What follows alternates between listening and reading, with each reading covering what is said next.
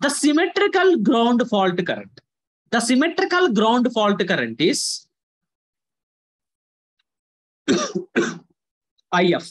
What I am talking about this zero sequence 3I0. That is a symmetrical fault current IG. So these are some important terms we need to know before attending our general activity of this. So now I got what are the fundamental terms? These are the main things. We are having different other things also, but mainly we are focusing on this, like IF, IZ, 3I0, SF, these things, GPR, RG. Come to the next one. So some other important terms are there. Let's talk about this. So now let's see it. Here I want to explain some concept to you. A person, generally, how the IEEE 80 guide was written is, if you just read that guide, it's a very interesting. If you are reading, if you are reading that entire guide, you will feel very interesting when you are reading that. So here, some more terms we need to talk here. It was mentioned very clearly in the IEEE 80 that the scientist or the researcher, he has done so many research on different persons, and he recorded all the values, and he found that at what current the person may feel shock, because the human body is also offers some resistance. The human body offers some resistance. Suppose he conducted the experiment with two categories. One is a 50 kg, one is a 50 kg weight, and another 70 kg weight. And he found the resistance of that body, and he saw, and he from his research he got some conclusions that if the current is 25 milliamps, this is the effect. If the current is 10 milliamps, this is the effect. Ventricular fibrillation, some he will lead to the death. All these things. So let's talk by seeing that. Let's see this guide. I will talk with this only. Then you will get a clear understanding on this. Go to the fine text slides. Yes. So here I am first of all checking what is the tolerable current that the human body can tolerate. What is the current that the human body can tolerate? So he said, team, are you able to see my screen?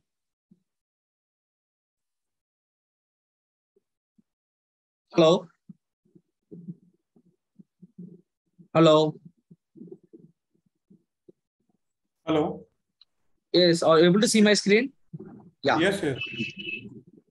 So here, this tolerable current depends upon the frequency of that current, magnitude and duration, and also it depends upon the time. These are the three important things. Generally, a body, the current can be tolerated. So if I am just to go through this after the session, let's just show you that if current of 1 milliamp is generally recognized as a threshold of perception, that is a current magnitude at which person is able to detect a slight tingling sensation in his hands or fingertips for 1 milliamps. If it is 1 to 6 milliamps, it's a kind of a let-go currents through unpleasant to sustain, generally do not impair the ability of person holding to control his muscles and release it. He will release it. Suddenly, he feel a shock, kind of. 9 to 25 milliamps, these are may be painful and difficult or impossible to release. If higher currents, it may affects like a breathing difficult also. If the current magnitudes in the range of 60 to 100 milliamps, and or reached that ventricular fibrillation or stoppage of heart attacks, respiration system, or cause injury or death. So now, by this, the guide, he saw that he calculated how much current. I know the current, right? And I know the time. Suppose IB equal to K by suffix TS, where K is one of the constant I am considering here. See, if you remember this formula we discussed when I am explaining about the short circuit current. If I am calculating any current, there what I have done, area of the square mm should be equal to ISC root T by K formula. Same, ISC root T by K.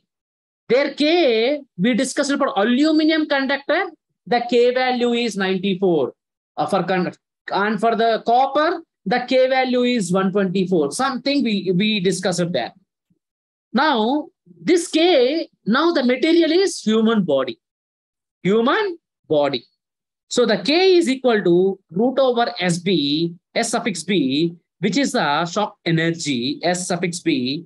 So generally it is 0.0135 per 50 kg/. So when I'm calculating, I got 0.116 by root TS. Suppose if I am allowing this current for 1 second, then the body, the body can tolerate 367 milliamps per 0.1 seconds or 116 milliamps per 1 second. Got my point, team? I mean, by this, I can say that if a 50 kg person, he can tolerate 116 milliamps of the current for 1 second. Or else 367 milliamps per 0.1 seconds.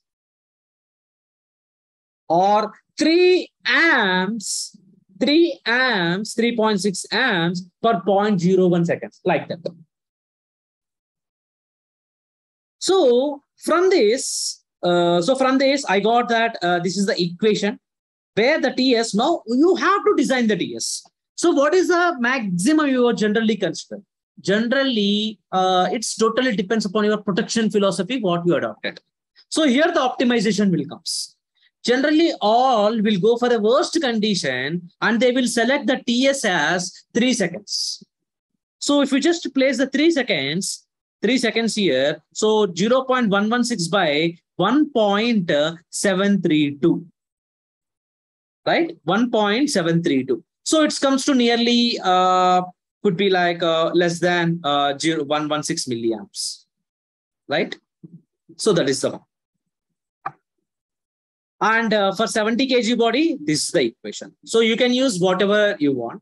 If you choose 50 kg body, it is a good, because 50 kg body offers the less resistance. It is a worst condition. It's a worst condition. 70 kg body offers a high resistance. It is a optimized condition, optimized kind of thing. So next I calculated the current. Now I calculated the current and I found that this current for 50 kg body, the tolerable current is 0.116 milliamp, 116 by root TS. So it depends upon the time. Next, resistance of the human body. Now I am calculating the resistance of the human body. And generally for this purpose, the following resistance in series of the body are assumed. One is hand to the foot contact resistance equal to 0. And the glove and shoe resistance are also equal to 0. So it was seen that the resistance of human body from hand to feet and from hand and also from hand to hand, from one foot to other foot, generally he is considering 1000 ohms as a resistance of the body. 1000 ohms as a resistance of the body. Now I got the resistance, I got the current. Now I am calculating what is the voltage developing.